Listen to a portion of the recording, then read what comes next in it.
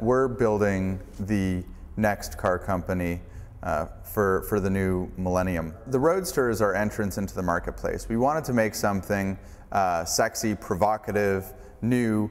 This is the most efficient production vehicle in the world, and it is also competitive with the most exotic sports cars in the world. Well, the Tesla Roadster was created with three things in mind: great design, high performance, and great efficiency. Performance characteristics on the vehicle are second to very few production cars in the world.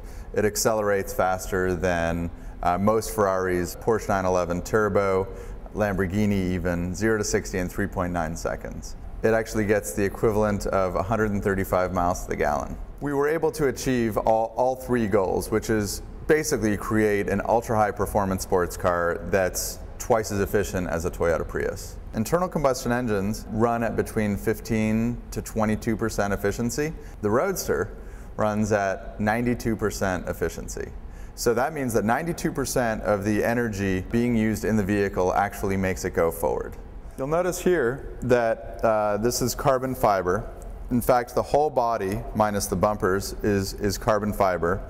It's a extruded aluminum frame, but everything else on the car is carbon. The chemical composition of the tires are unique in that we needed low rolling resistance moving forward, but we needed high traction for cornering.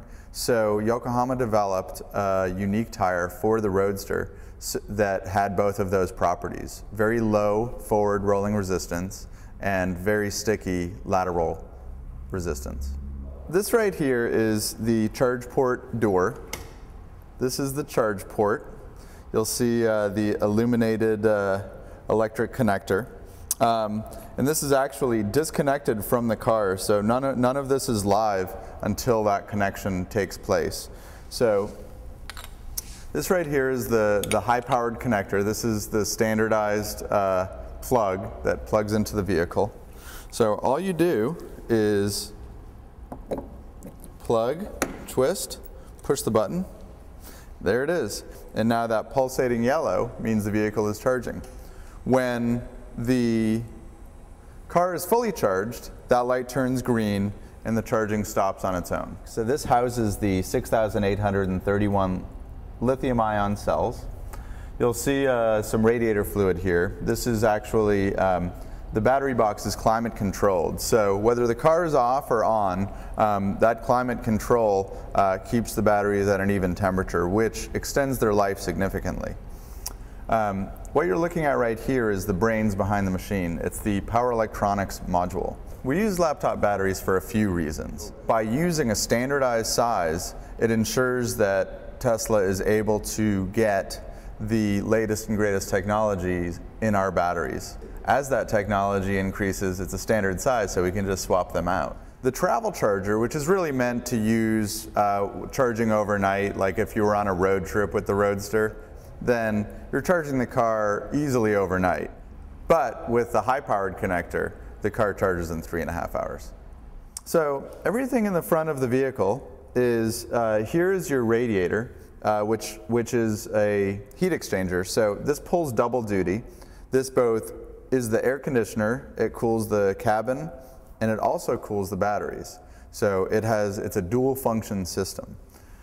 Now this right here, which looks a lot like a toaster oven, is a toaster oven. It's electric heating elements that heat both the cabin and the batteries. So if you're in a cold weather climate, that will kick on and keep the batteries at an even temperature. And when you turn your heat on in the car, obviously it'll keep you warm as well. The idea behind Tesla is not to only provide electric cars for the wealthy. The idea behind Tesla is to, if you can afford a new car, we want you to be able to afford a Tesla. The research and development behind the car is obviously very expensive, so we have to start at a high place in the market. But as the company develops, our third vehicle will be in the $30,000 price range, which, you know, if you're buying a new car, essentially that's the price of entry.